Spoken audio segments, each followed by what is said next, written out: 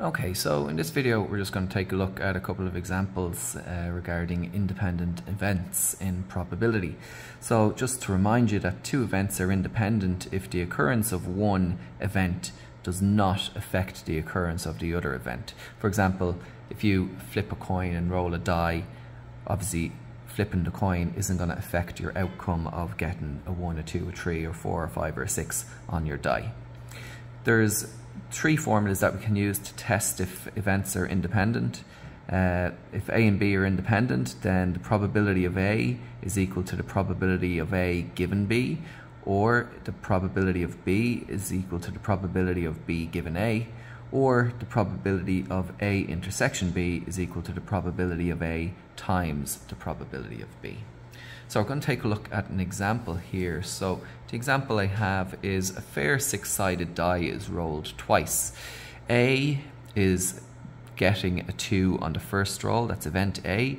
Event B is getting a total sum of both rolls being even. So that'd be 2, 4, 6, 8, etc. And then C is the event that the total sum is less than 5. So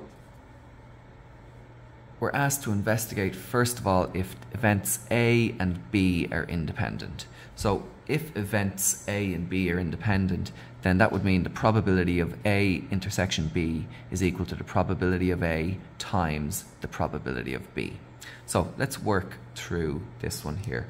So the probability of A is getting a 2 on the first roll. So the probability of A is 1 over 6. There's one chance of getting 2 out of 6. The probability of B is the total sum of both rolls being even. So if you think about all the outcomes, you can either have an even or an odd outcome. It's actually 1 out of 2, and I can show you that using this grid here. So this is the first roll, this is the second roll. In here we have the sum of the two rolls. And you can see we have 2, 3, 4, 5, 6, 7, up to 12. And if you look at how many of those are even, half of them are even. 2, 4, 6, 8, 10, 12. It's out of the 36, there's 18 evens, so that's 1 out of 2. So that's 1 over 6 times 1 over 2. And now we're going to look at the probability of A intersection B. So that's the probability of getting a 2 on the first roll and your total being even. So if we go back to our grid here, if we get a 2 on our first roll, that means we're in this row here. And how many of those are even? 4, 6, and 8 are even. So that's 3 out of 36 in total. So 3 out of 36 is A intersection B. 3 over 36. So is 3 over 36 equal to 1 over 2 times 1 over 6? 3 over 36 can simplify down to be 1 over 12. And 1 over 6 times 1 over 2 is 1 over 12 also. So that means A and B are independent.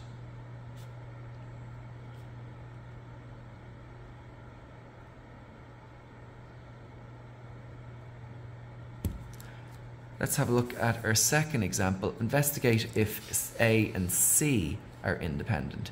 So A being getting a 2 on the first roll, C being the total sum is less than 5. So the probability of A, well, we already know that is 1 over 6. The probability of C, so getting less than 5, if we have less than 5, it's all of these ones here. So 2, 3, 4, 3, 4, and 4 is 6 out of 36, which is 1 out of 6. Now the probability of the intersection, so that's the probability of getting a 2 on the first roll and then getting less than 5. So again, we're in this row here, getting a 2 on the first row and then getting less than 5. There's only 2 events there, so that's 2 out of 36, or 1 out of 18. So that's 1 out of 18. So 1 out of 18, is that equal to 1 over 6 by 1 over 6? 1 over 18 equal to 1 over 36. That's not true. So we'll put an X there and we'll say A and C are not independent. And that makes sense because if you think about A and C, A is getting a 2 on the first roll, C is getting a sum less than 5. If you get a 2 on the first roll, you're restricted then to only 2 ways of getting less than 5. You either have to get a 1 or a 2 on your second roll. Whereas if you got a 1, for instance, you could get a 1, a 2 or a 3 on your second roll to get 5. So getting a 2 does affect whether or not you'll get less than 5.